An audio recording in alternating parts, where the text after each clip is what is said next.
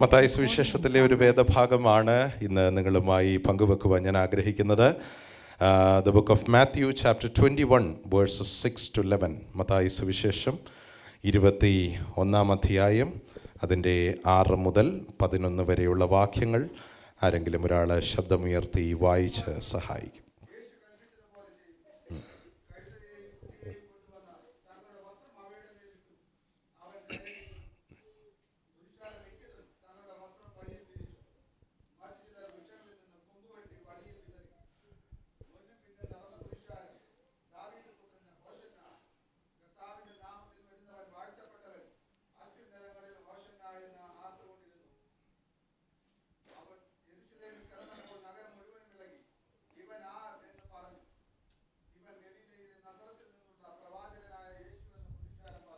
Praise the Lord.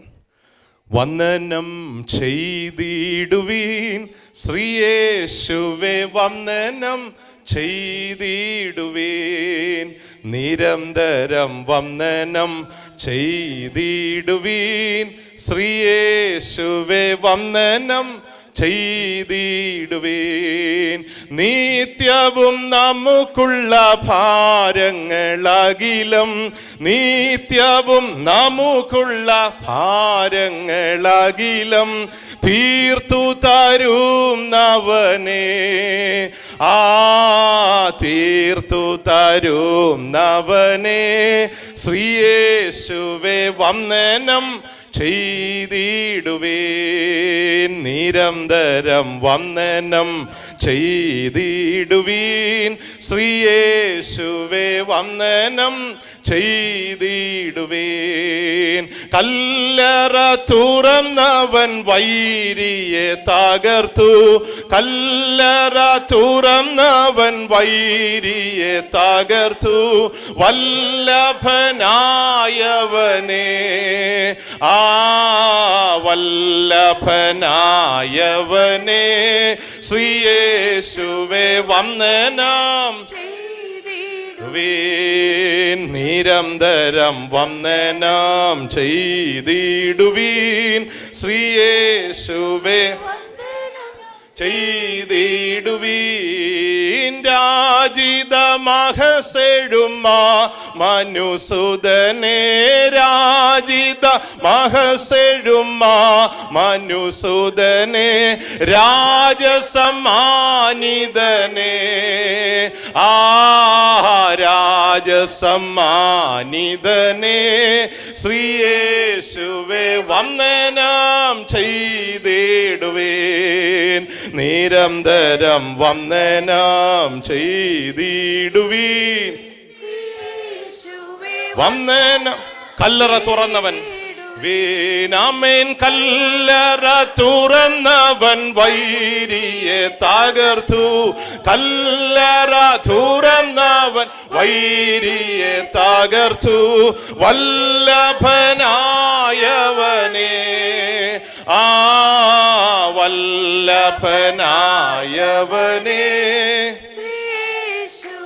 വന്ദനം ചെയ്തിടുവീൻ, നിരന്തരം വന്ദനം ചെയ്തിടുവീൻ,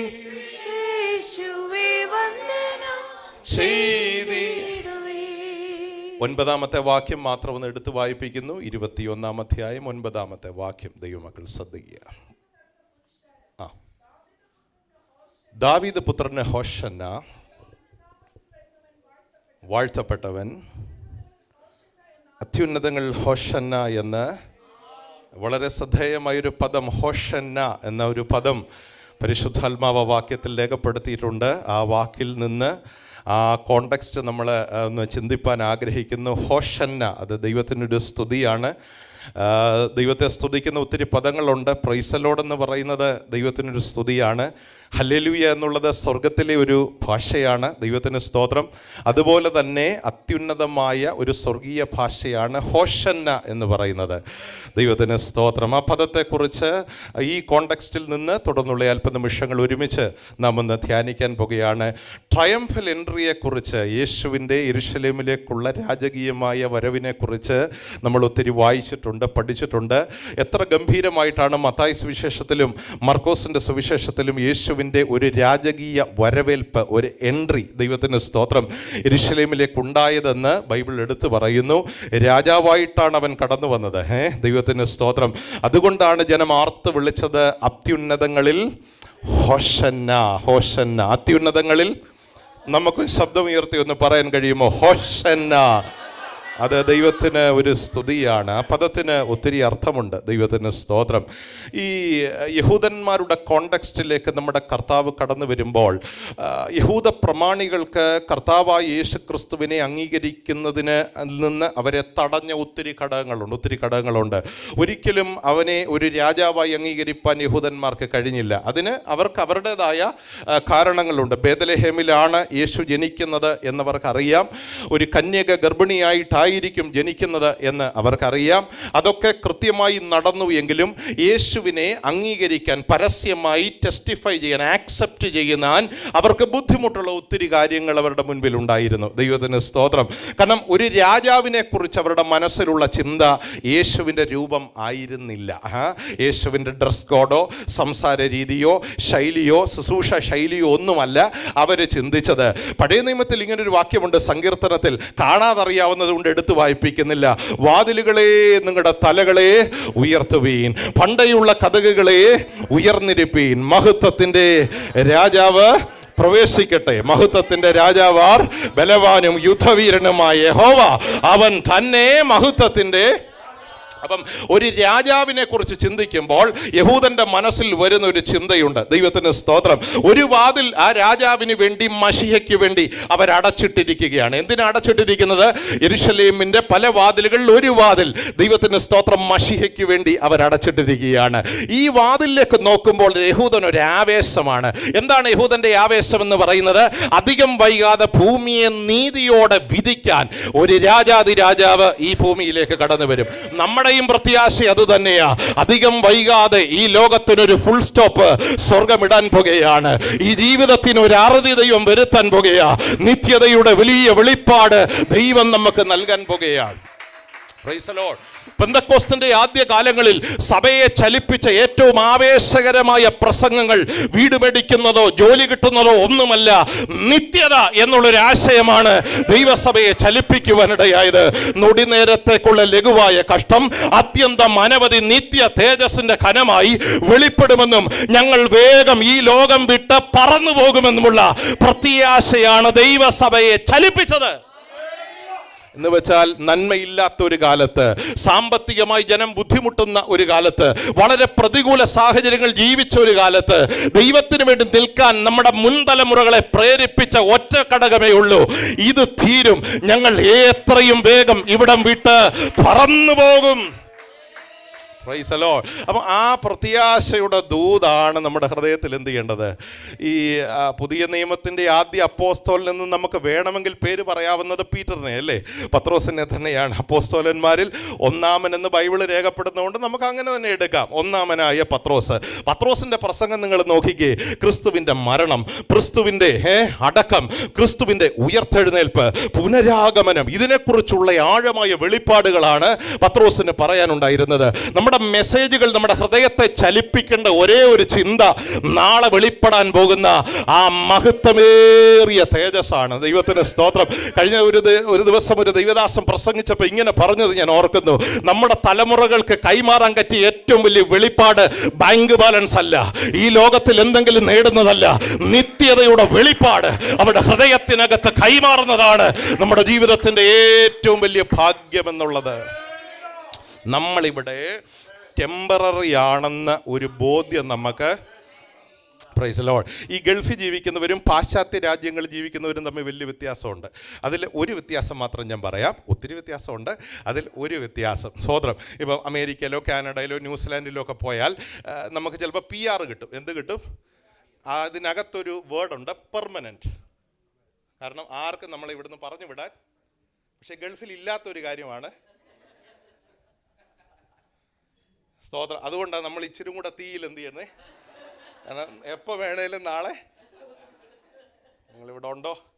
അപ്പം നമ്മുടെ ആത്മീയ തീഷ്ണത അമേരിക്കയിലെ പോലെ ആകരുത്. നമുക്ക് PR ഇല്ല.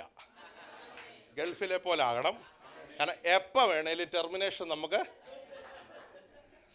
സന്തോഷം പോരുത്. നമുക്ക് എപ്പോൾ വേണേലും എന്തുണ്ടാകും? ഗൾഫിലെ ആത്മീയ അന്തരീക്ഷമാണ് ഏറ്റവും നല്ലത്.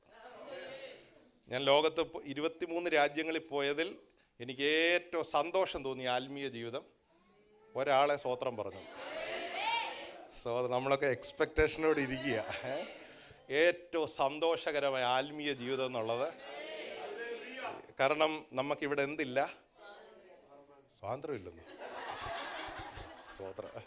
കർത്താവേ, ഇത്രയും നല്ല ചർച്ചും നമ്മുടെ രാജാവ് ഇന്ന് പിടങ്ങും നമ്മളോട്. ഞാൻ ഇത്രയും സ്വാതന്ത്ര്യം നിങ്ങൾക്ക് തന്നിട്ട് നമുക്കിവിടെ എന്തില്ല? PR ഇല്ല. എന്തില്ല? സ്തോത്രം. ആവേശത്തിന് അങ്ങ് പറഞ്ഞതാണ് എൻ്റെ കൂടെ. പെർമനന്റ് റെസിഡൻസി നമുക്കില്ല. അതോർത്തൊരു സ്തോത്രം പറഞ്ഞേ. ഈ പെർമനൻ്റ് ആയ ഭയങ്കര പ്രശ്നമാണ്. സ്തോത്രം. ഈ ജോലിക്ക് കയറുമ്പോഴും ടെമ്പററി വേക്കൻസി ഉണ്ട്, പെർമനൻ്റ് ഉണ്ട്. ആരാ കൂടുതൽ ആത്മാർത്ഥമായിട്ട് ജോലി ചെയ്യുന്നത്? തീർച്ചയായിട്ടും സത്യമല്ലേ? പെർമനൻറ്റുകാർ ഭയങ്കര റിലാക്സ്ഡ് ആയിരിക്കും. പക്ഷെ ടെമ്പററിക്കാർ നല്ല ചൂടില്ല. കാരണം എങ്ങനെങ്കിലും എങ്ങനെ ആകണം. അപ്പം നമ്മുടെ സ്റ്റാറ്റസ് അതാണ്. നമ്മളിപ്പോൾ എവിടാണ്? പക്ഷെ ഒരു PR കിട്ടും. അതാണ് നിത്യത. നൊടി നേരത്തേക്കുള്ള ലഘു. നമ്മുടെ ഏറ്റവും വലിയ PR എന്തുവാണ്? സ്വോത്രം സ്വോത്രം സ്വോത്രം സ്വോത്രം സ്വോത്രം സ്വോത്രം സ്വോത്രം സ്വോത്രം. അവിടെ വെളിപ്പെടാൻ പോകുന്ന ആ നിത്യതയുടെ സന്തോഷമാണ് എന്നോർത്ത് എത്ര പേർക്ക് ദൈവത്തിന് സ്തോത്രം ചെയ്യാം. ഹല്ലേലൂയ. ദൈവത്തിന് സ്തോത്രം. ആ സന്തോഷം നമ്മുടെ അകത്ത് കയറണം. അപ്പം രാജാവ് വരുമെന്നവർക്കറിയാം. They were expecting a Messiah. മിശിഹയ്ക്ക് വേണ്ടി അവർ കാത്തിരിക്കുക. അപ്പോൾ അവരുടെ കാത്തിരിപ്പ് എന്ന് പറയുന്നത് വാതിലുകളെ തലകളെ ഉയർത്തുവീൻ, പണ്ടേയുള്ള കഥകളെ. അടുത്ത സെന്റൻസ് നമ്മുടെ ചിന്ത, മഹത്വത്തിൻ്റെ രാജാവ് പ്രവേശിക്കട്ടെ. മഹത്വത്തിൻ്റെ രാജാവ് ആർ? ബലവാനും വീരനും ആയ യഹോവ, യുദ്ധവീരനായ. അപ്പം അവരുടെ കൺസെപ്റ്റ് അതാ. ആ കൺസെപ്റ്റിൽ ഒരിക്കലും യേശു എന്ത് ചെയ്തില്ല? ഫിറ്റായില്ല. കർത്താവ് ഫിറ്റല്ലെന്ന് ഞാൻ പറഞ്ഞെന്ന് ആരോടും പോയി പറയരുത്. മനസ്സിലാകാൻ വേണ്ടി പറയാണ്. ആ കോണ്ടെക്സ്റ്റിൽ ഒരിക്കലും അവരുടെ മനസ്സിൽ എന്തായില്ല? അവർ വിചാരിച്ചത് സകലത്തെയും അടക്കി ഭരിക്കുന്ന, നിയന്ത്രിക്കുന്ന, കൺട്രോൾ ചെയ്യുന്ന, ഒരു പുതിയ രാജ്യമുണ്ടാക്കുന്ന, ശത്രുക്കളെ നിലംപരിചാക്കാതെ തകർക്കുന്ന ഒരു ഉന്നതനായ രാജാവ് ഞങ്ങൾക്ക് വേണ്ടി. അവർക്ക് പറയാനൊരു വാക്യമുണ്ട് പഴയ നിയമത്തിൽ, ഉന്നതനും മീതെ ഒരു ഉന്നതനും അതിൻ്റെ മീതെ ഒരു അത്യുന്നതനും ഞങ്ങൾക്ക് വേണ്ടി. അതവരുടെ ഒരു പ്രൈഡാണ്, അവരുടെ ഒരു ആവേശമാണ്, അവരുടെ ഉത്സാഹമാണ്. എന്താണ് മശിഹ എന്ന് പറയുന്നത്? ആ മശിഹയുടെ വരവ് രാജകീയമായ വരവായിരിക്കുമെന്ന് അവർക്കറിയാം. ആ ട്രയംഫൽ എൻട്രിക്ക് വേണ്ടി അവർ കാത്തിരിക്കുന്നത്. ഒരിക്കലും ആ കോണ്ടെക്സ്റ്റിൽ യേശുവിനെ ഫിറ്റ് ചെയ്യാൻ അവർക്ക് പറ്റിയില്ല. പാപികളോടുകൂടെ ആഹാരം കഴിക്കുന്ന, സാധാരണക്കാരോട് യാത്ര ചെയ്യുന്ന, ഗലീല കടൽക്കരയിലൂടെ കൊച്ചു ബോട്ടിൽ യാത്ര ചെയ്യുന്ന ഒരാളെ മശിഹയായി അംഗീകരിക്കാൻ അവർക്ക്. Praise the Lord. അതായിരുന്നു അവിടെ പ്രശ്നം.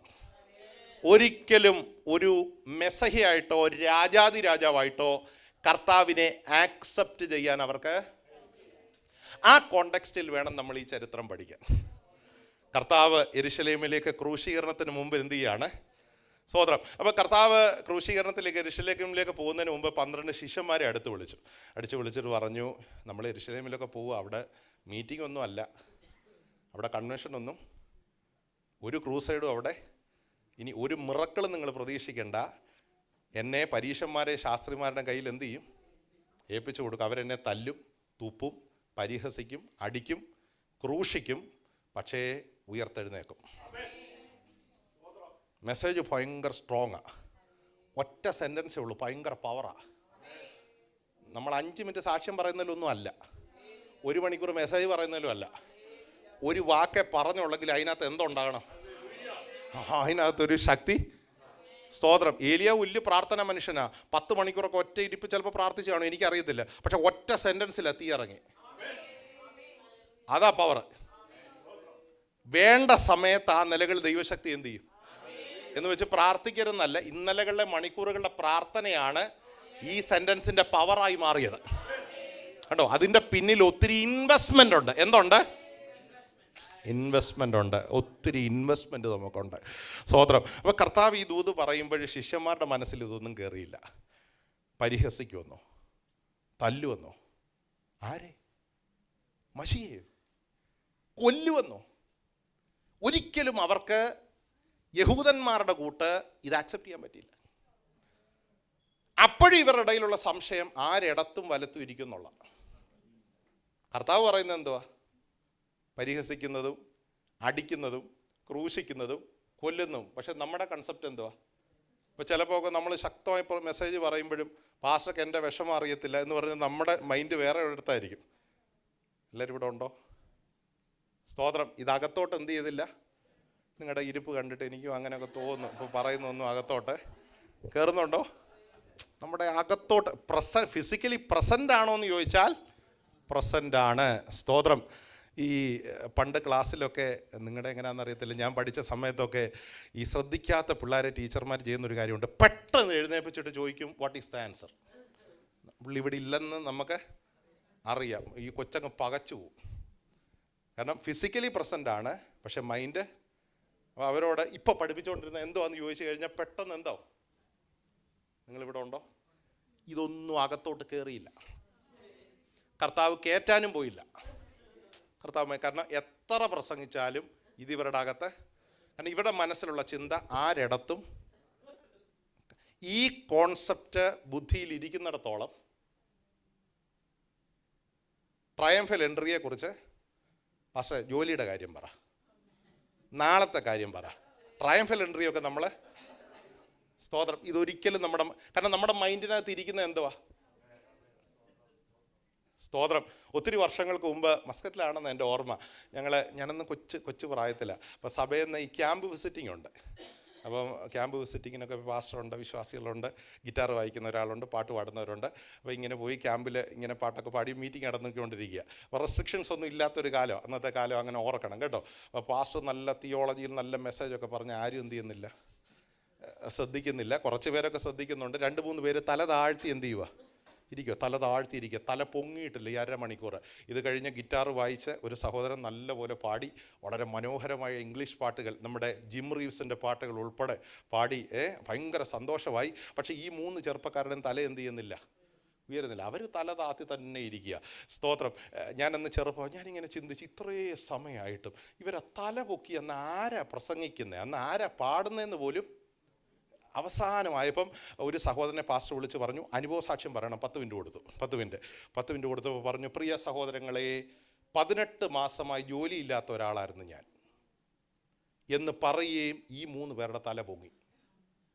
കാരണം ഇവർ 3 പേരും 6 മാസമായിട്ട് ജോലിയില്ലായിരിക്കുക. നിങ്ങളിവിടെ ഉണ്ടോ? അപ്പോൾ എന്തോ പറഞ്ഞപ്പോഴാണ് തല പൊങ്ങിയേ. 18 മാസം ഈ രാജ്യത്ത് ജോലിയില്ല. കാരണം അത് അവരുടെ ലൈഫിലോട്ട് എന്ത് ചെയ്യുക. നിങ്ങളിവിടെ ഉണ്ടോ?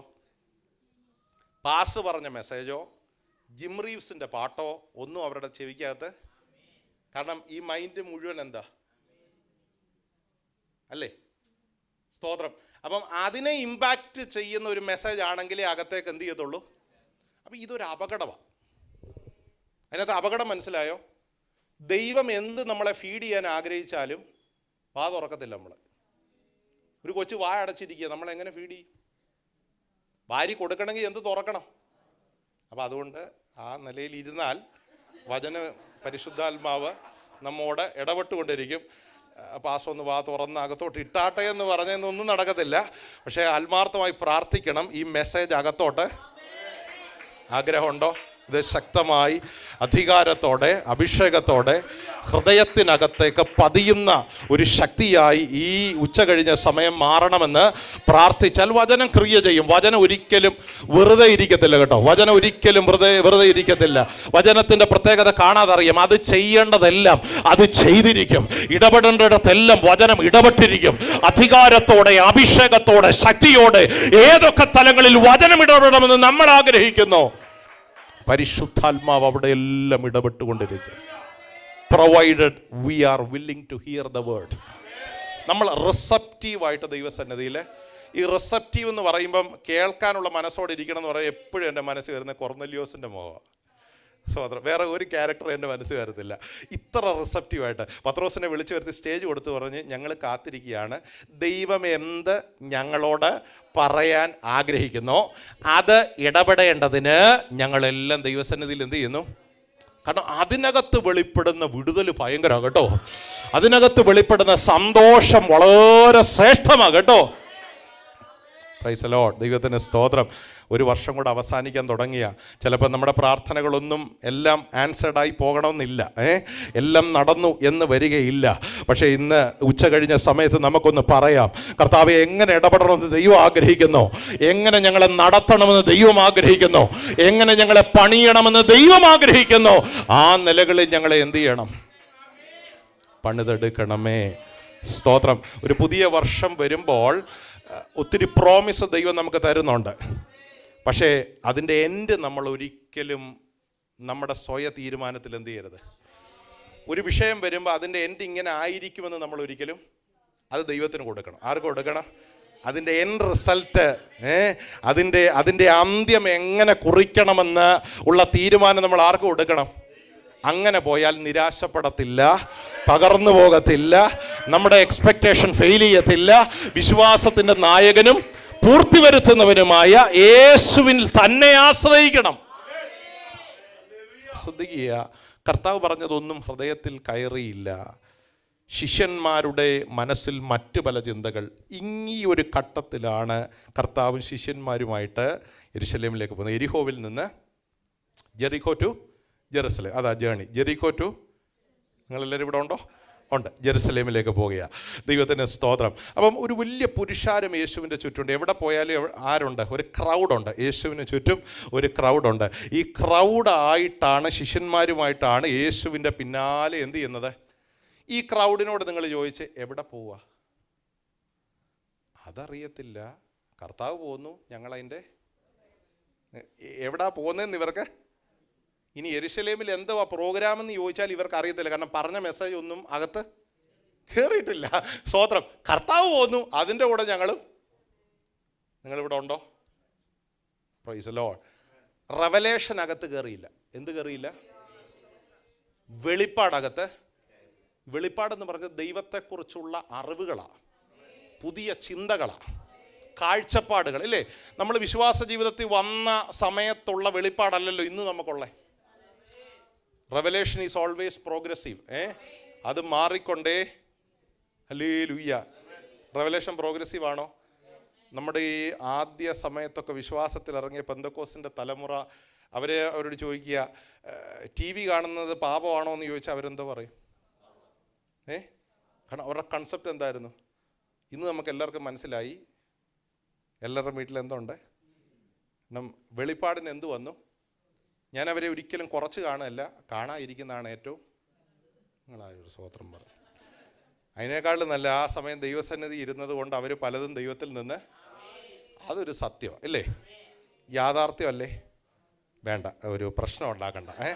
സ്തോത്രം. അതൊരു നല്ല കാര്യമാണ്. പക്ഷേ റെവലേഷൻ എപ്പോഴും എന്താണ്? പ്രോഗ്രസീവാണ്. അത് മാറിക്കൊണ്ടേ. കാഴ്ചപ്പാടുകൾ, ചിന്തകൾ, ആലോചനകളൊക്കെ എന്ത് ചെയ്തുകൊണ്ടിരിക്കും? സ്തോത്രം. പണ്ടൊക്കെ എനിക്ക് ഓർമ്മയുണ്ട്, ചില ഈ ട്രഡീഷണൽ ചർച്ചിലൊക്കെ ചെല്ലുമ്പോൾ എൻ്റെ തീരെ കുഞ്ഞു പ്രായത്തിലാണ്. അപ്പോൾ അന്ന് ഈ ഗൾഫിൽ നിന്നൊക്കെ, കുവൈറ്റിൽ നിന്നും മസ്കറ്റിൽ നിന്നും ബഹ്റിനിൽ നിന്നൊക്കെ പിള്ളേർ നല്ല ഫ്രോക്ക് ഇട്ട് വരും. നല്ല ഫ്രോക്ക് ഇട്ട് തലേ നല്ല സ്ലൈഡൊക്കെ ഇട്ട് എന്ത് രസമാണെന്നറിയാം കാണാൻ. ദൈവത്തിൻ്റെ സ്തോത്രം. ചില അമ്മച്ചിമാർ ഇവരെ മാറി ഇന്ന് പിരാകും. വിശ്വാസത്തിൽ പോലും ഇല്ലെന്ന് പറയും. കാരണം അവർക്കൊരിക്കലും അത് ആക്സെപ്റ്റ് ചെയ്യാൻ. 20 വർഷം കഴിഞ്ഞ് ആ സഭയിൽ ചെന്നപ്പോൾ ഈ അമ്മച്ചിയുടെ കൊച്ചുമോള് ഫ്രോക്ക് വിട്ട് സ്ലൈഡും കുത്തി നമ്മളിവിടെ ഇല്ല. അപ്പം ഞാൻ ആലോചിച്ചു, 20 വർഷം മുമ്പ് അവരുടെ കുറ്റമല്ല. റെവലേഷൻ എന്താണ്? ഞാനൊരു ഉദാഹരണം പറഞ്ഞു. റെവലേഷൻ എന്താണ്? നിങ്ങളെല്ലാം പേടിച്ചിരിക്കുന്ന പോലെ ഞാനൊരു ഉദാഹരണം പറഞ്ഞതാണ്. എന്ന് വെച്ചാൽ പുതിയ കാഴ്ചപ്പാടുകൾ നമുക്ക് എപ്പോഴും. ഇപ്പം ഞാനൊരു 30 കൊല്ലം മുമ്പ് അല്ലെങ്കിൽ 40 കൊല്ലം മുമ്പൊക്കെ ജീവിച്ചിരുന്നെങ്കിൽ എൻ്റെ വേഷം ഒരിക്കലും, ഞാനൊരു മുണ്ടൊക്കെ എടുത്ത് ഒരു ജുബയൊക്കെ ഇട്ട്, സത്യമല്ലേ? നിങ്ങൾ ചിരിക്കുകയൊന്നും വേണ്ട. നിങ്ങൾ നല്ല ചട്ടയും മുണ്ടും ഒക്കെ ഉടുത്ത് അല്ലേ റിജോയ്സ് മീറ്റിങ്ങിന് വരുന്ന ഒന്ന് കണ്ടേ. ഒരു 50 years മുമ്പായിരുന്നെങ്കിൽ നമുക്ക് എന്ത് വന്നു? പ്രോഗ്രഷൻ വന്നു. അപ്പം ദൈവത്തെക്കുറിച്ചുള്ള വെളിപ്പാടിലും എന്ത് വരും? കർത്താവേ, ഇനി 20 കൊല്ലം കഴിയുമ്പോൾ എന്താണെന്ന് എനിക്ക് അറിയില്ല, സ്തോത്രം, അന്തരീക്ഷം മോശമാകാതിരിക്കട്ടെ, അത്ര മാത്രമേ ഉള്ളൂ. പക്ഷേ ഇതെല്ലാം സാഹചര്യങ്ങൾക്കനുസരിച്ച് എന്ത് ചെയ്തുകൊണ്ടിരിക്കും? മാറിക്കൊണ്ടിരിക്കും. സാഹചര്യങ്ങൾക്കനുസരിച്ച് മാറിക്കൊണ്ടിരിക്കും. പക്ഷെ മാറാത്തതൊന്നേ ഉള്ളൂ. വേഷം മാറും, ശൈലി മാറും, ലൈഫ് സ്റ്റൈൽ മാറും, ഹാബിറ്റ്സ് മാറും. പക്ഷെ മാറ്റം, ബൈബിൾ അതാ പറയുന്നത്, മാറ്റമില്ലാത്ത ഒരാളെ ഉള്ളൂ, വിശ്വസ്തനായ ഒരു കർത്താവ്. അവൻ എന്തില്ല?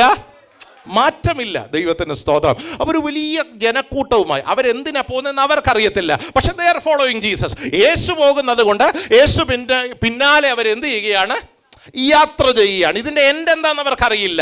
യെരുശലേമിൽ എന്തൊക്കെ നടക്കാൻ പോകുന്നത് എന്നവർക്കറിയില്ല. പക്ഷെ ദേ ആർ ഫോളോയിങ് ജീസസ്. ദൈവത്തിന് സ്തോത്രം. അവരും ഫോളോവേഴ്സാണ്. അവരും ആരാണ്? എൻ്റെ കൂടെ വരണം. അവരും ഫോളോവേഴ്സാണ്. പക്ഷേ വഴിയരികെ ഇരുന്ന 2 കുരുടന്മാർ അവിടെ നിലവിളിക്കുക. ഇവർക്ക് ലഭിക്കാത്ത ഒരു പ്രോഗ്രസീവ് റെവലേഷൻ അവർക്ക് ലഭിച്ചു. എന്താ അത്? യേശുവേ, ദാവീദ് പുത്ര, ഞങ്ങളോട്. മൂപ്പന്മാർക്കോ സ്ക്രൈബ്സിനോ ശാസ്ത്രിമാർക്കോ പുരോഹിതന്മാർക്കോ ഇല്ലാത്ത വെളിപ്പാട് ആർക്ക് കിട്ടി? 2 ബ്ലൈൻഡായ വ്യക്തികൾക്ക് മഹാപുരോഹിതൻ ഇല്ലാത്ത റെവലേഷൻ കിട്ടി എന്ന് പറഞ്ഞാൽ നമ്മൾ ഇന്നിവിടെ ഇരിക്കാൻ കാര്യം ബുദ്ധി കൂടിയത് കൊണ്ടല്ല, കഴിവ് കൂടിയത് കൊണ്ടല്ല, ആ റെവലേഷൻ നമ്മുടെ അകത്ത് കയറിയത് കൊണ്ടാണ്. ഹല്ലേലൂയ. ഞാൻ പറഞ്ഞ ആശയം എത്ര പേർക്ക് മനസ്സിലാകുന്നുണ്ട്? ഗ്രാസ്പ് ചെയ്യാൻ കപ്പാസിറ്റിയുള്ള എത്ര പേര് ഈ ഖത്തറിലുണ്ട്? പക്ഷേ നമ്മുടെ അകത്ത് ഇത് കയറിയത് കൊണ്ടാ നമ്മൾ ഇന്ന് ഇവിടെ വന്നത്. ഈ കർത്താവിനെ അറിഞ്ഞത് കൊണ്ടാണ് നമ്മൾ ഇവിടെ. ആമേൻ. അപ്പം ഞാനിങ്ങനെ ചിന്തിച്ചു, ആ മഹാപുരോഹിതനേക്കാൾ എത്ര ഭാഗ്യവാനാ. കാഴ്ചയില്ലേലും യേശു ആരാന്ന്? സ്വോത്രം, എന്തോ സന്തോഷമാ. I M so proud of them. കയ്യഫാവിനേക്കാൾ, ഹന്നാവിനേക്കാൾ എത്ര ഗ്ലോറിയസ് അവരുടെ ജീവിതം. Because they received that revelation. Hallelujah. നമ്മൾ ഒത്തിരി റിജോയ്സ് ചെയ്യണം. കാരണം ഈ റെവലേഷൻ നമ്മുടെ ഉള്ളിൽ, യേശു നമ്മുടെ ഉള്ളത്തിൽ വന്നതുകൊണ്ട്, ഈ കർത്താവിൻ്റെ സ്നേഹം നമ്മുടെ അകത്തേക്ക് കയറിയത് കൊണ്ട്, ഈ ഭാഗ്യപദവി നമ്മൾ അനുഭവിച്ചത് കൊണ്ട്, ആ കരങ്ങൾ അടിച്ച് ദൈവത്തെ ഒന്ന് സ്തുതിക്കാൻ എത്ര പേർക്ക് മനസ്സുണ്ട്? കർത്താവേ, ഞങ്ങളെ ഞങ്ങളുടെ മക്കളാക്കി തീർക്കുവാൻ ഈ പദവി ഞങ്ങൾക്ക് നൽകി തന്ന ആ സ്നേഹത്തിന് ഞങ്ങൾ നന്ദി പറയുന്നു. We are so indebted to you, Lord. ഞങ്ങൾ ഒത്തിരി കടപ്പാടുള്ളവരാണ്. Because we received that revelation. Praise the Lord. ഞാൻ അമേരിക്കയിൽ പോയപ്പം ശ്രദ്ധിച്ച ഒരു കാര്യം, അവിടെ ഏറ്റവും വെൽത്തി ആയുള്ള ഗ്രൂപ്പ് ആരാന്നറിയാമോ? അറിയാം. കറക്റ്റ്, യഹൂദന്മാരാ. അവരുടെ സമ്പത്തൊന്നും നമുക്ക് സ്വപ്നം കാണാൻ പറ്റില്ല. They are so multi millionaires ഒന്നും പറയാൻ പറ്റില്ല. അതിൻ്റെ മേളിൽ എന്തെങ്കിലും വാക്കുണ്ടോ? അതിൻ്റെ മേളിൽ എന്തെങ്കിലും ഉണ്ടോ? സ്തോത്രം, താങ്ക് യു. ട്രില്യനേഴ്സ്. അവരുടെ സമ്പത്തൊന്നും നമുക്ക് എസ്റ്റിമേറ്റ് ചെയ്യാൻ പോലും. പക്ഷേ അതൊക്കെ കണ്ടപ്പം എന്നെ കൊണ്ടുപോയവർ പറഞ്ഞു, ഇത് യഹൂദൻ്റെയാ, ഇത് യഹൂദൻ്റെയാ, ഇത് യഹൂദൻ്റെയാ. അവിടെ എല്ലാം കാടിലാക്കും ബെൻസും ഒക്കെയാണ്. പക്ഷേ എനിക്ക് തോന്നിയ വെളിപ്പാട് ഇതാ, എടാ, അവർക്കൊന്നും ഇല്ലാത്ത റെവലേഷൻ എനിക്കാ ദൈവം. അതാ നമ്മുടെ ഭാഗ്യം. ഈ വർഷം അവസാനം തീരാൻ പോകുമ്പോൾ നമ്മൾ ഒത്തിരി സ്തുതിക്കണം. അവർക്കില്ലാത്ത ആ പദവി. പരദേശികൾ നാം, ഭാഗ്യശാലികൾ. ഇതുപോലൊരു ജാതി ഉണ്ടോ? എത്ര പേർക്ക് ഇന്ന് പറയാൻ, ആത്മാർത്ഥതയോടെ പറയാൻ കഴിയും? We are a privileged generation because we received that revelation in our heart. ഈ വെളിപ്പാടകത്തേക്ക് എന്ത് ചെയ്തു? അപ്പം മഹാപുരോഹിതനേക്കാൾ എത്ര ഭാഗ്യമുള്ളവരാണ് ഈ വെളിപ്പാട് കിട്ടിയ. യേശുവിനെ ദാവീദ് പുത്രനെന്ന് അംഗീകരിക്കാൻ, കാരണം ദാവീദ് പുത്രൻ എന്ന് പറയുമ്പോൾ യേശു ദാവീദിൻ്റെ വംശാവലിയിൽ നിന്നായിരിക്കും വരുന്നതെന്ന് യഹൂദന്മാർക്കറിയാം. പക്ഷെ ഒരിക്കലും അവർക്ക് കൺഫസ് ചെയ്യാൻ പറ്റില്ല. He is from the descend of David. ഒരിക്കലും അത് അക്സെപ്റ്റ് ചെയ്യാൻ പറ്റില്ല. അവിടെയാണ് 2 കുരുടന്മാർ ഇരുന്ന് നിലവിളിക്കുന്നത്, യേശുവേ, ദാവീദ് പുത്ര, ഞങ്ങളോട്. ആമേൻ. എന്ന് വെച്ചാൽ റെവലേഷനകത്ത് കയറിയത് കൊണ്ടാണ്. യേശു ആരാന്ന് അവർക്ക് അറിയാം, യേശുവിൻ്റെ പവർ അവർക്കറിയാം. ദാവീദ് പുത്ര ഞങ്ങളോട്. അപ്പൊ ചുറ്റും നിന്ന പുരുഷാരം അവരെന്തിനാ പോകുന്നതെന്ന് അവർക്കറിയത്തില്ല. They are just following Jesus. വെളിപ്പാട് കിട്ടി പോകുന്നതല്ല, they are just following Jesus. അപ്പൊ വെളിപ്പാട് കിട്ടിയവരും ഫോളോ ചെയ്യുന്നവരും രണ്ടും രണ്ടാ. ഫോളോ ചെയ്യുന്ന ഒത്തിരി ക്രിസ്ത്യൻസ് ഉണ്ട്, പക്ഷെ റെവലേഷൻ അകത്ത് കിട്ടിയത് അത് വേറെ ഒരു തലമാണ്. അങ്ങനെ ഒരു പദവി ദൈവം നമുക്ക് തന്നു. ഈ റെവലേഷനിൽ വർദ്ധിച്ചു വരാൻ നമ്മൾ എപ്പോഴും പ്രാർത്ഥിക്കണം. അതായിരിക്കണം നമ്മുടെ ലക്ഷ്യം, അതായിരിക്കണം നമ്മുടെ പൗലോസ്.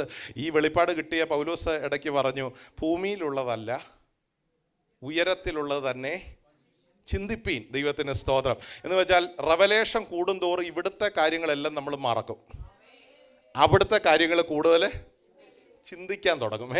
അവിടെയാണ് റെവലേഷൻ പ്രോഗ്രസീവായിട്ട് എന്ത് ചെയ്യുന്നത്. Praise the Lord. അപ്പോൾ ഇവിടുത്തെ കാര്യങ്ങൾ ഏറ്റവും കുറച്ച് മിനിമം നമ്മൾ ചിന്തിക്കും. അവിടുത്തെ കാര്യങ്ങൾക്ക് ഏറ്റവും അധികം പ്രാധാന്യം ഭൂമിയിലുള്ളതല്ല ഉയരത്തിലുള്ളത് തന്നെ. ഈ പുരുഷാരം മുഴുവൻ പറഞ്ഞ് മിണ്ടാതിരിക്കുക, സപ്രസ് ചെയ്യായിരുന്നു, മിണ്ടാതിരിക്കുക. പക്ഷേ അവർക്ക് ഉപയോഗിക്കാൻ കഴിയുന്ന ശബ്ദത്തിൽ അവർ ഉറക്ക വിളിച്ചു പറഞ്ഞു, യേശുവേ ദാവീദ് പുത്ര ഞങ്ങളോട് കരുണ തോന്നണമേ. കാരണം അവർക്ക് മനസ്സിലായി, ദിസ് ഈസ് അവർ ഓപ്പർച്യൂണിറ്റി. ഇത് ഞങ്ങളുടെ സമയമാണ്, ഇത് ഞങ്ങളുടെ സാധ്യതയുടെ സമയമാണ്. ഈ വർഷം തീരുമ്പോൾ ദിസ് ഈസ് യുവർ ടൈം എന്ന് വിശ്വസിക്കുന്ന എത്ര ദൈവമക്കളുണ്ട്? ഇത് എനിക്ക് വേണ്ടി ദൈവം ഒരുക്കിയിരിക്കുന്ന ഒരു വഴിയാണ്. എനിക്ക് വേണ്ടി ഒരു ദൈവപ്രവൃത്തി വെളിപ്പെടാൻ എൻ്റെ ദൈവം ഒരുക്കിയിരിക്കുന്ന ഒരു സമയമാണെന്ന് വിശ്വസിക്കുന്ന എത്ര ദൈവമക്കളുണ്ട്? This is my opportunity. ഞാനത് സീസ് ചെയ്തേ പറ്റൂ. ഇവിടെ എനിക്ക് മിണ്ടാതിരിക്കാൻ പറ്റില്ല, ഇവിടെ എനിക്ക് മൗനമായി ഇരിക്കാൻ പറ്റില്ല, ഇവിടെ എനിക്ക് കരയാതിരിക്കാൻ പറ്റില്ല, ഇവിടെ എനിക്ക് നിലവിളിക്കാതിരിക്കാൻ പറ്റില്ല. കാരണം this is the last chance. ഇതെന്റെ ഒരു ഓപ്പർച്യൂണിറ്റിയാണ്. ഒന്ന് നിലവിളിച്ചേ, അങ്ങനെ ഒന്ന് കരഞ്ഞേ, ഇതെന്റെ ഒരു അവസാന ചാൻസ് ആണ്, എനിക്കിനിയും ഒരു അവസരം ഇല്ല. This is my opportunity. നമ്മൾ പറയത്തില്ലേ, do or die, do or. ആമേൻ. ഇപ്പൊ ഒരു വിടുതൽ ഇല്ലെങ്കിൽ ഒരിക്കലും പിന്നെ ഒരു വിടുതൽ. കാരണം this is the last time when Jesus is going to surpass Jericho. ഇനിയും ഒരു വഴിയിൽ യേശു എന്ത് ചെയ്യത്തില്ല, ഇനി ഒരു മടങ്ങി വരവില്ല. This is my chance. ചിലരോട് അങ്ങനെ പറയുന്നു, ഈ ഇയറിന്റെ നിങ്ങളുടെ ഒരു ടൈം ആകണം. Let this become your opportunity. ഇത് നിനക്ക് വേണ്ടി ദൈവത്തിന്റെ ഒരു വാതിൽ പരിശുദ്ധാത്മാവ് തുറക്കുന്ന ഒരു സമയമായി തീരട്ടെ. അതിനെതിരെ വ്യാപരിക്കുന്ന എല്ലാ അമർച്ചകളെയും ജയിക്കുന്ന ഒരു അഭിഷേകം ഓരോ കുടുംബങ്ങളിലും ഈ ഉച്ച കഴിഞ്ഞ സമയം വ്യാപരിക്കട്ടെ എന്ന് ആത്മാർത്ഥമായി പ്രാർത്ഥിക്കുന്ന എത്ര ദൈവമക്കളുണ്ട്? ശമന ഹർഥര അധികാരക സന്ധുരാധര. Yes. Amen. Praise the Lord. ഇത് ദൈവത്തിന്റെ സമയമാണ്. ബൈബിളിൽ ഇങ്ങനെ ഒരു വാക്യമുണ്ട്, ഇത് നിനക്ക് പ്രവർത്തിപ്പാനുള്ള സമയമാണ്. This is a time for you to perform. ഇത് പ്രവർത്തിക്കാനുള്ള സമയമാണ്. ഡു ഓർ ഡൈ, വേറെ മാർഗമില്ല. സ്തോത്രം, സ്തോത്രം, സ്തോത്രം. അതുകൊണ്ട് അവർ നിലവിളിച്ചത്, അവർ അഭിമാനവും നോക്കിയില്ല. യേശുവേ ദാവീദ് പുത്ര ഞങ്ങളോട്. യേശു അവിടെ നിന്ന് കേട്ടോ.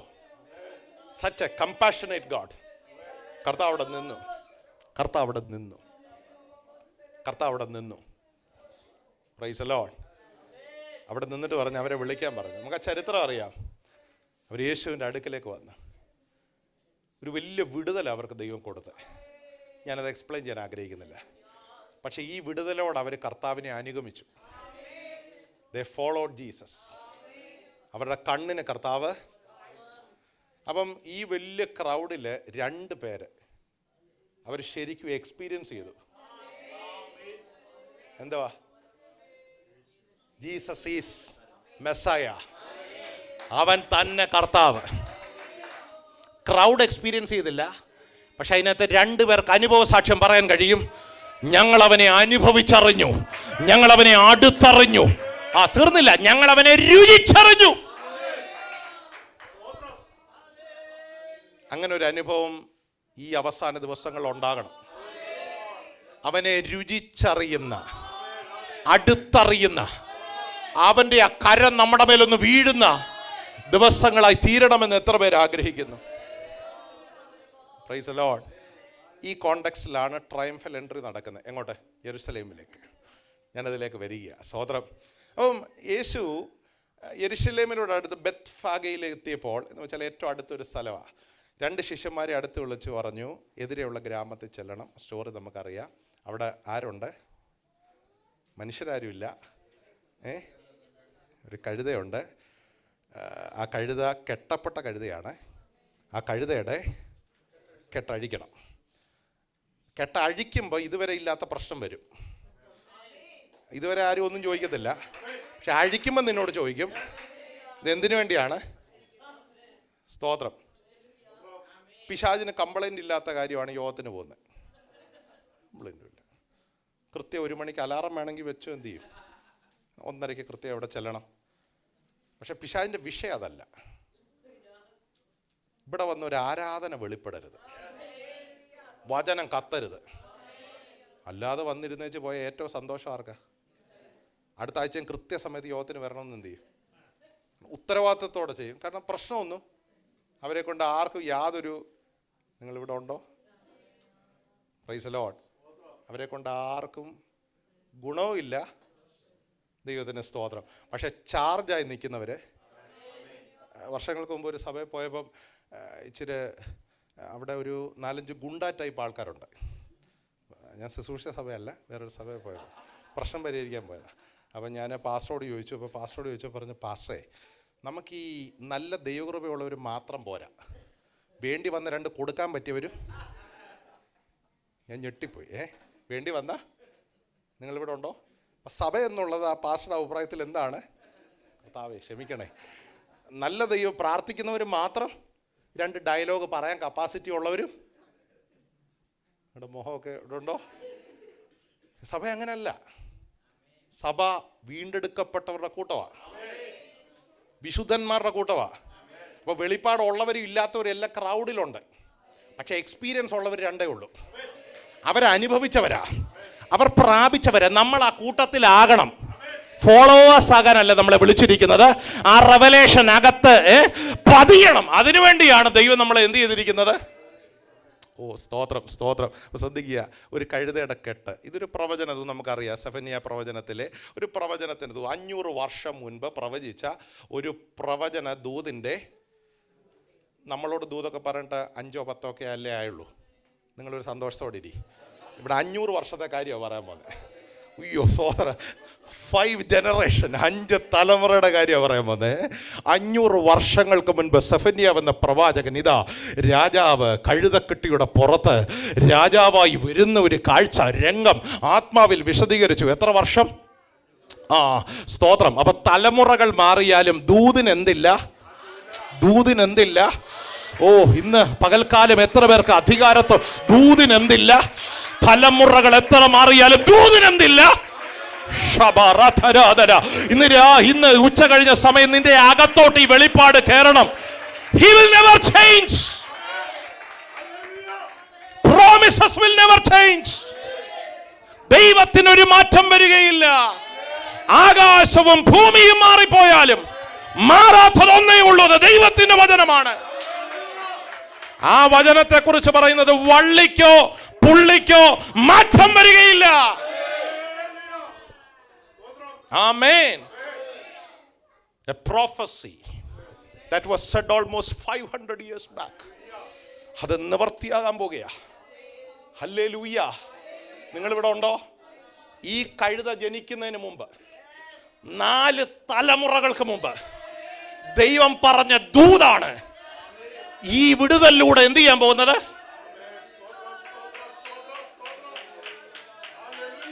അപ്പൊ ശ്രദ്ധിക്കണം.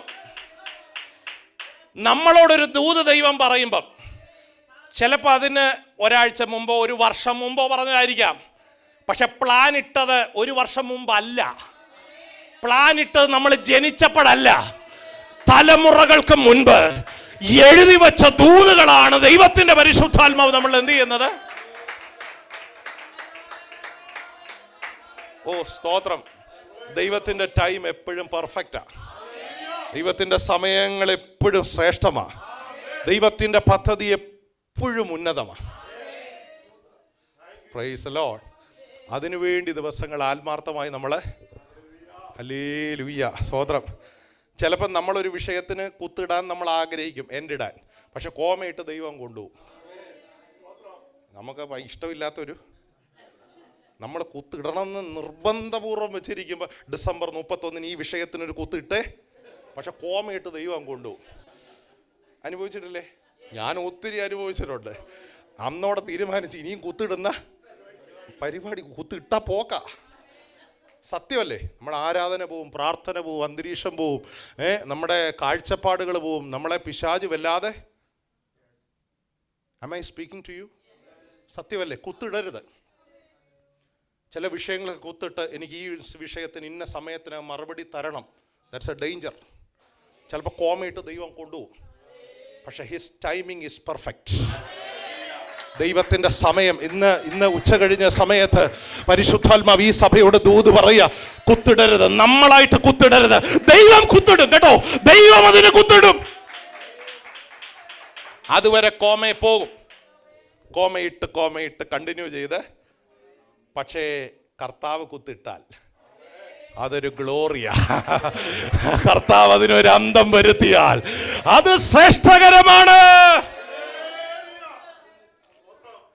ഈ മെസ്സേജ് 1 മണിക്കൂർ മറന്നാലും ഇത് മറക്കല്ല. എന്തോ ഇപ്പം ഞാൻ പറഞ്ഞേ, നമ്മളായിട്ട് ഒരു വിഷയത്തിനും. അപ്പോൾ 31 റെസല്യൂഷൻ അതാണ്. അയ്യോ വിഷമായോ? കർത്താവ് ഞാൻ വിഷമിപ്പിക്കാൻ വന്നതല്ല. ഞാനായിട്ടൊരു വിഷയത്തിനും കുത്തിടുന്നില്ല. കർത്താവ് തന്നെ കിട്ടാൽ മതി. ഞാനായിട്ടൊരു വിഷയത്തിനും എന്ത് ചെയ്യുന്നില്ല. ഇന്ന ടൈമിൽ വേണമെന്നോ ഇന്ന സമയത്ത് വേണമെന്നോ ഞാൻ ഇനി എന്ത് ചെയ്യാൻ പോകുന്നില്ല.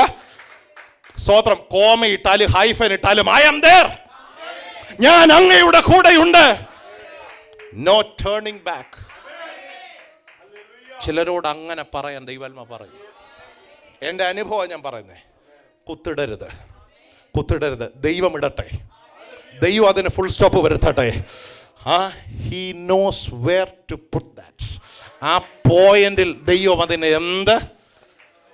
ഇസ്രായേൽ ജനത്തിന് വേണ്ടിയുള്ള കുത്ത് മിസ്രൈമിലല്ല, ചെങ്കടല്ല. ഓ സ്തോത്രം.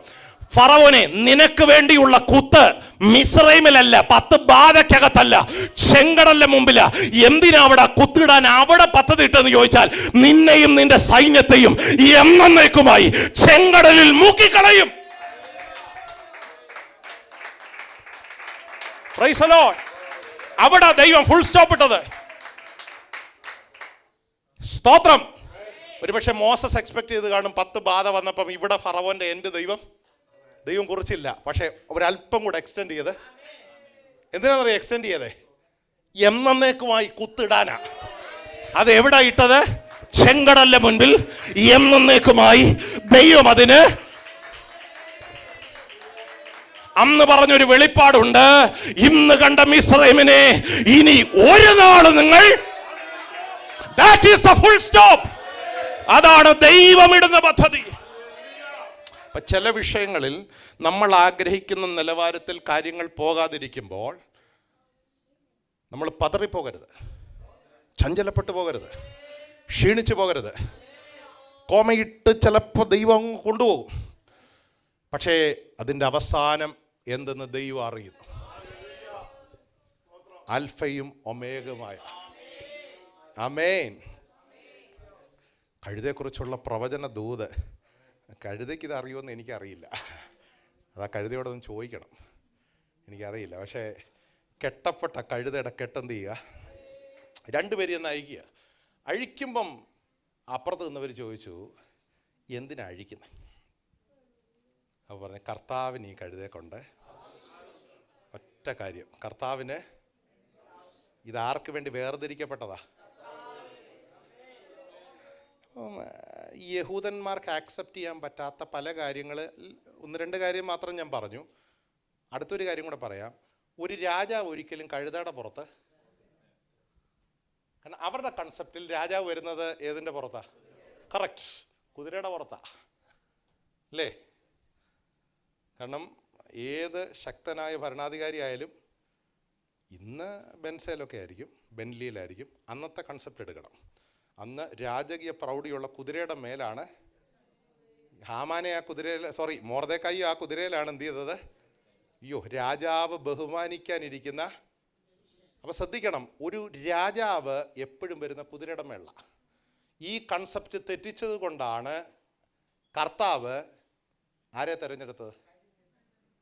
അയ്യോ സ്വോത്രം, ആ സെലക്ഷനിൽ നമ്മൾ വന്നു പെട്ടു.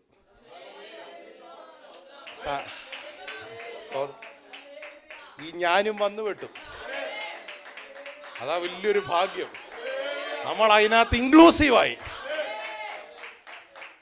എന്നാലും അവസാനത്തെ എൻ്റെ തൊട്ട് മുമ്പുള്ള വെള്ളിയാഴ്ച വന്ന് ഞങ്ങളെ കഴുതേന്ന് വിളിച്ചിട്ട് പോയി എന്ന് പറയരുത്. ആ സെലക്ഷനകത്ത് ഒരു യോഗ്യതയുമില്ലാത്ത നമ്മളെ ആ പ്ലാനിനകത്ത് ദൈവം എന്ത് ചെയ്യുകയാണ്? അപ്പം നമുക്കൊരു ബോധ്യം ഉണ്ടാകണം, സെലക്ട് ചെയ്യപ്പെടാൻ ഒരു യോഗ്യത ഇല്ലായിരുന്നു. പക്ഷേ ആ കഴുതയെ കർത്താവ് എന്ത് ചെയ്തു? ആ കഴുതയുടെ പുറത്താണ് രാജാതി രാജാവ് എന്ത് ചെയ്യുന്നത്?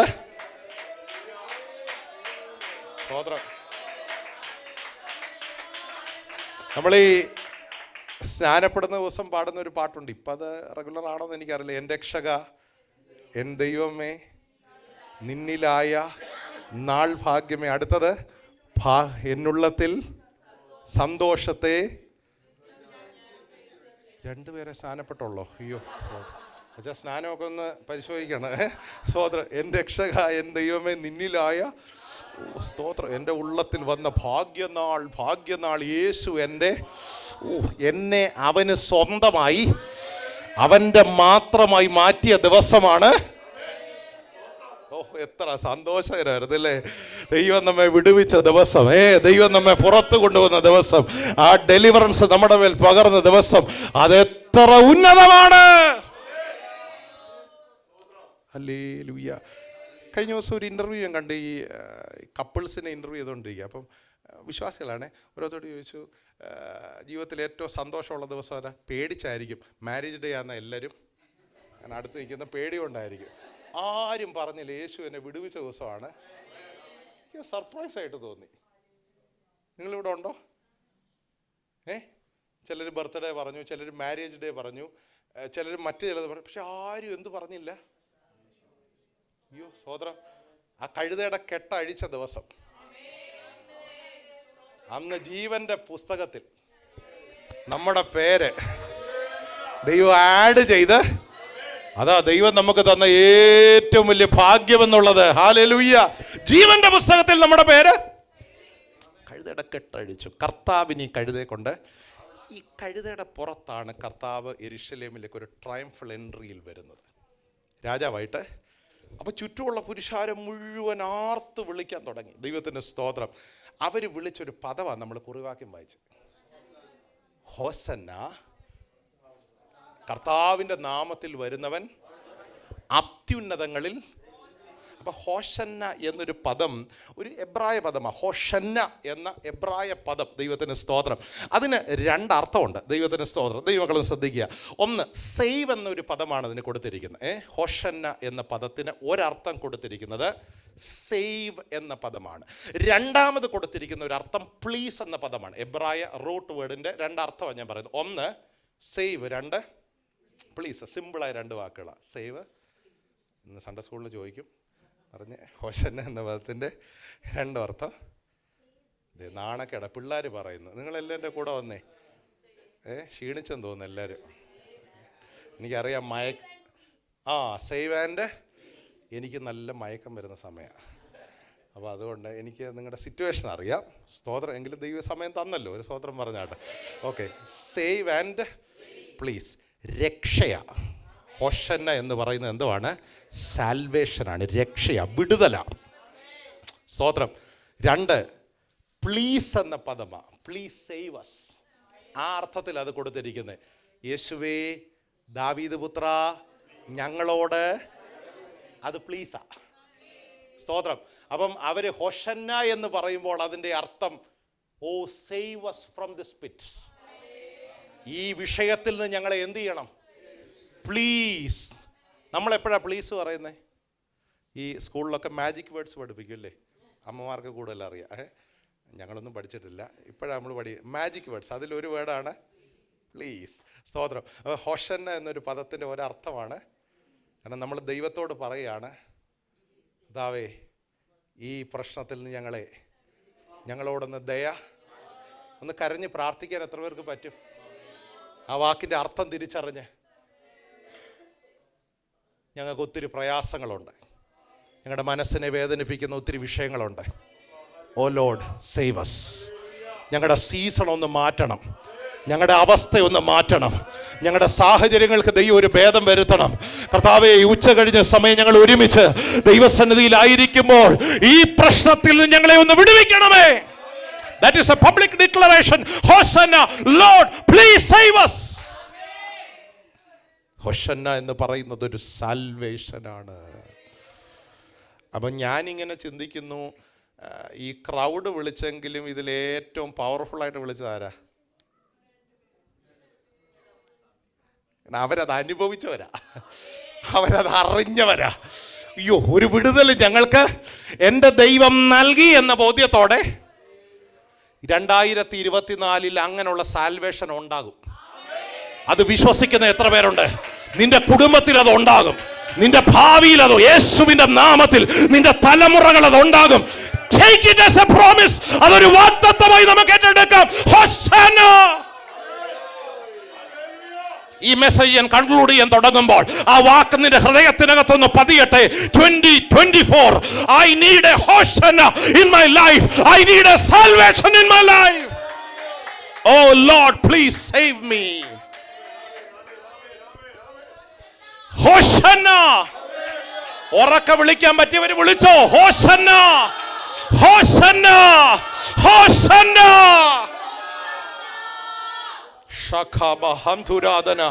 നിന്റെ വിഷയം ഏതായാലും അതിന്മേൽ ഹോശന്ന എന്ന് പറ.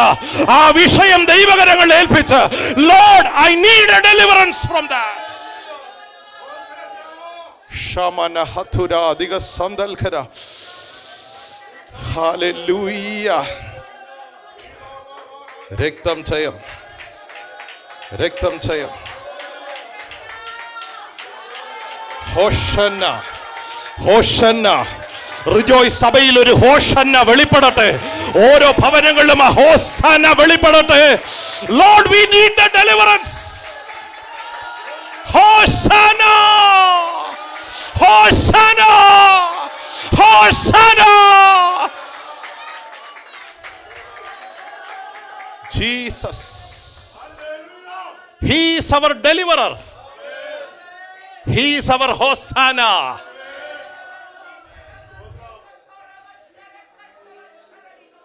ഒരു മിനിറ്റ് നിങ്ങളുടെ ഭാരമുള്ള വിഷയം അതിന്മേൽ ആത്മാവിൽ നിങ്ങളൊന്ന് കൈവച്ച്, Lord I need A salvation, I need A deliverance, I need A ഹോശന്ന in my life. കെട്ടപ്പെട്ട പല കഴുതയുടെ വിഷയങ്ങൾ, അത് തലമുറയാകാം, അത് കുടുംബത്തിലാകാം, അത് ജോലിയിലാകാം, അത് ഭാവിയിലായേക്കാം. കെട്ടി കെട്ടി കെട്ടി നിന്നെ പുറത്തു വരാതെ നിന്നെ ബന്ധിക്കുന്ന ചില പൈശാചിക വ്യാപാരങ്ങൾ ഈ ഉച്ച കഴിഞ്ഞ സമയം ഈ ആലയത്തിൽ അടിഞ്ഞു മാറി ഒരു രക്ഷയുടെ സന്തോഷം യേശുവിന്റെ നാമത്തിൽ നിന്റെ ആത്മീക തലത്തിൽ വെളിപ്പെടട്ടെ.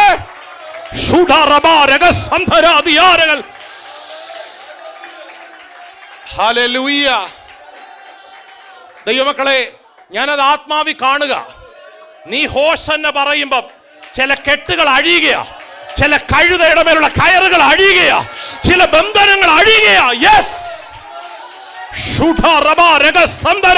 ഇന്ന് ഈ ഉച്ച കഴിഞ്ഞ സമയം ഈ ദൂത് നമുക്ക് ഏറ്റെടുക്കാം. ജീസസ്. നല്ല ദൈവമേ, സ്വർഗീയ പിതാവേ, ഞങ്ങൾക്ക് ഇന്ന് നല്ല സമയത്തിനായി സ്തോത്രം. ഈ വചനം ചൊല്ലി ഈ ജനത്തെ അനുഗ്രഹിക്കുന്നപ്പാ. ഓരോ ഭവനങ്ങളിലും ഹോശന്ന എന്ന് പറയത്തക്ക നിലയിലുള്ള ദൈവിക സാൽവേഷൻ വെളിപ്പെടട്ടെ. ഈ വചനത്തിന്റെ ശക്തി ഓരോ വ്യക്തികളിലും വെളിപ്പെടട്ടെ. റിജോയ്സിലെ ഓരോ കുഞ്ഞുങ്ങളിലും വെളിപ്പെടട്ടെ. ഞങ്ങൾ അവിടെ വായിക്കുന്നു, ആലയത്തിൽ കുഞ്ഞുങ്ങൾ ഹോശന്ന എന്ന് പറഞ്ഞ് ആർത്തു എന്ന വചനത്തിൽ വായിക്കുന്നത് പോലെ ഇതിനകത്തൊരു സന്തോഷം വെളിപ്പെടട്ടെ കർത്താവേ. ഈ വചനം ചൊല്ലി ജനത്തെ ഞങ്ങൾ ബ്ലസ് ചെയ്ത് പ്രാർത്ഥിക്കുന്നു യേശു ക്രിസ്തുവിൻ നാമത്തിൽ തന്നെ. God bless you all. Hallelujah. Praise God.